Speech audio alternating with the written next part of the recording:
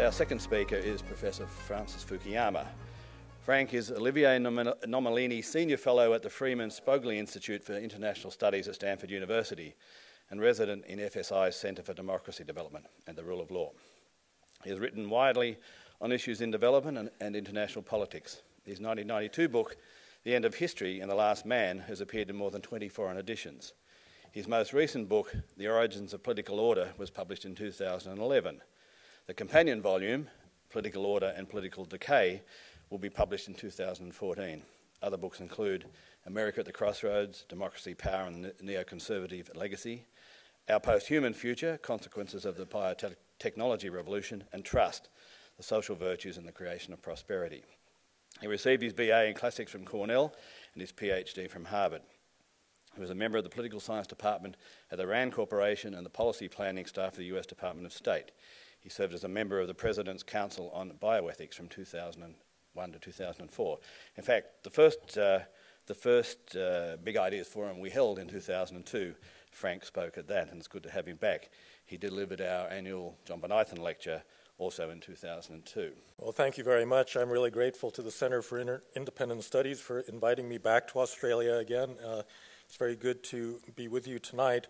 I'm going to take a much broader view on the question of the middle class because it's a global phenomenon, but the way that it affects different parts of the globe is quite different, and it has almost a diametrically opposite effect depending on whether you're living in the developing world or the rich world.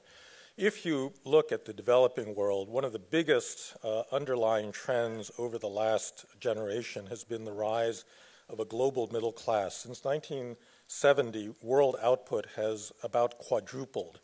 And part of that rising prosperity has meant that many countries around the world now have increasingly large middle classes. The number of democracies around the world has gone from about 40 in 1970 to about 110, 120 electoral democracies in, let's say, 2012. And part of the reason that you're getting more democracy in places like Indonesia, India, Brazil, South Africa, Turkey, is because each of these countries has an increasingly strong middle class. And in fact, I think a lot of the instability or the uprisings that we've seen beginning with the Arab Spring in 2011, continuing through the protests in Taksim Square in Istanbul, and then the protests in Brazil earlier this year, are driven really by the same underlying social phenomenon, which is the fact that you now have large numbers of well-educated, meaning a few years at least of university education people who have assets that they don't want the government to bother or take away from them, and who are connected through technology to the rest of the world. And it is precisely that group of people that led the uprisings in Tunisia and Egypt, originally in the Arab Spring and in these other protests. There are various estimates. This is a trend that is going to continue well into the future. There's a Goldman Sachs study that came out a couple of years ago that said that currently, by their definition, the middle class, which is the middle three quintiles of the global population distribution, is about 31% of global population, but in the year 2050 is going to rise to almost 60%. If you put this in terms of numbers, there's another EU study that says currently globally the middle class may stand at about 1.8 billion, but it's going to hit 4.9 billion by 2030. And so you're talking about a phenomenon that we're in the middle of that is going to continue well into the future, and I think Ben Herscovitch is going to talk about whether this is going to have an impact on the prospects for stability and democracy in China. So that's one part of the story, but I think that there's another part of the story that isn't so positive, which really has to do with the erosion of the middle class in the developed or the rich country world. Now, let me just go back a little bit and talk about why it is that having a broad middle class is important for democracy. If you recall the story that was put forward by Karl Marx about what would happen as countries industrialize, he said the following: industrialization is led by a class he called the bourgeoisie. The bourgeoisie are people that own property. They own the productive assets in a society. They set up capitalist industries, and the proletariat emerged as their workers. That class exploited the proletariat. They got richer and richer. The proletariat was progressively immiserated. The system as a whole would come to a halt because of what Marx called the crisis of overproduction, meaning that modern technology was so productive, it produced so much stuff, but the people who actually made the stuff couldn't afford to buy it, and so demand would collapse, and then there would ultimately be a proletarian revolution as the have-nots redistributed property away from the haves. Now, question is, why didn't this scenario of Marx's ever come to pass? And the reason is really the middle class. That is to say, throughout the late 19th and early 20th centuries, as Europe and the United States were industrializing, it turned out that the real wages of the working class kept rising. And it kept rising to the point where that working class no longer actually thought of itself as a disadvantaged, exploited proletariat, but rather entered the middle class, where people could afford to own a house, they could go on vacations, they could buy their recreational vehicle, and so forth. And so the classic Detroit auto worker of the 1950s and 1960s, at the height of America's manufacturing industrial period, represented precisely that kind of broad base of people that supported democracy and a market economy. And I think that around the world it is exactly this kind of person, the presence of a large base of this kind of person who supports democracy and makes it stable. If you want to see what happens when you don't have a middle class, I guess from Australia you don't have quite the same vision of this, but let me tell you that part of the world is Latin America. Latin America is the part of the world that has the most skewed income distribution, in which there are small, very oligarchic elites in most countries, and then very large masses, not of middle-class people, but of pretty impoverished people. And the kind of politics this leads to is the politics of the late Hugo Chavez. That is to say, this is the region that, actually in a previous generation, it was constantly producing Marxist uprisings, of which there are still a number. But more recently, it's produced this kind of unsustainable populism in which the have-nots vote for leaders that want to tax the haves, and it leads to a very bitter kind of social conflict, and in the past has led to military coups and the like. So even though Latin America is democratic, it's not a very happy kind of democracy, and I think one of the reasons that you want the middle class to be broad and secure is precisely so as to provide the base of legitimacy for a broad a group of citizens who really have a stake in the society and therefore to support its democratic institutions. So this is where I think we are now running into problems, and it's actually quite interesting listening to Bernard Salt, because whatever problems he detects in Australia in the last 5 years, believe me, in the United States, this has been going on for much more than a generation. And you are an extraordinarily lucky country if this erosion of middle-class employment has only taken place since the great financial crisis. You may have followed the fact that the city of Detroit just went bankrupt, but that is, I think, symbolic of the pervasive deindustrialization that has taken place in the United States over the past, well, really since the 1970s. And in terms of numbers, essentially for male workers in the United States, median incomes have stagnated. They have gone up only marginally since the 1970s. So that means already a period of some 40 years in which basic incomes of working families have not increased. Now, part of that has been masked by a number of other kinds of policies and social changes. So now in the United States, most working families have two income earners because of all the women that entered the workforce. But that in itself also has spin-on social consequences in terms of decreasing family stability, because basically men in a post-industrial economy are much less employable than women of comparable skill and education levels.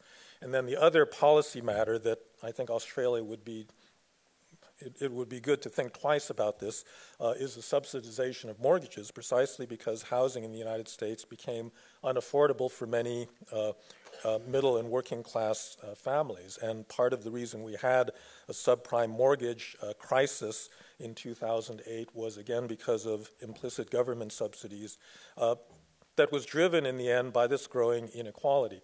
The statistics on inequality in the United States, and by the way, I could have shown you some charts that would indicate that growing concentration of wealth at the top of the income distribution, it may have been only going on in Australia in the last 5 years, but with a very few exceptions, this is a universal phenomenon across the developed world. So it is also a very big problem in Europe as well.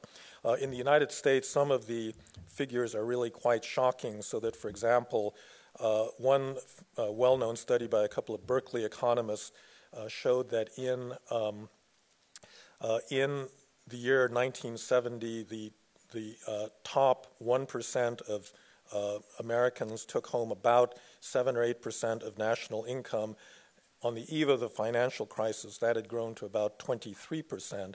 And then if you look at the top 10% of that 1%, that group had actually taken home, by the end of that period, almost 10% of national income. So the top 100th of the income distribution was taking a tenth of total income.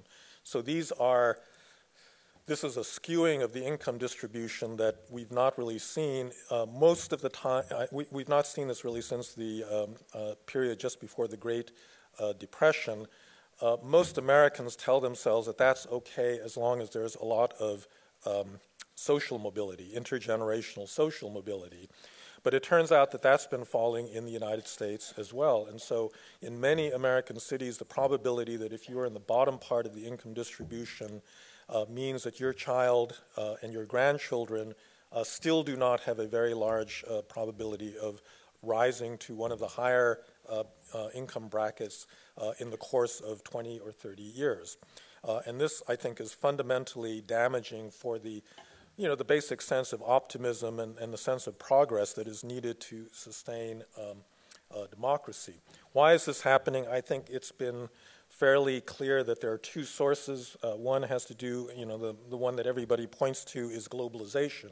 And that's what links the two parts of this story, so that for every manufacturing job that is now outsourced to Foxconn in China or to a textile factory in Bangladesh, that means fewer similar kinds of jobs in North Carolina or in California or other parts of the developed world.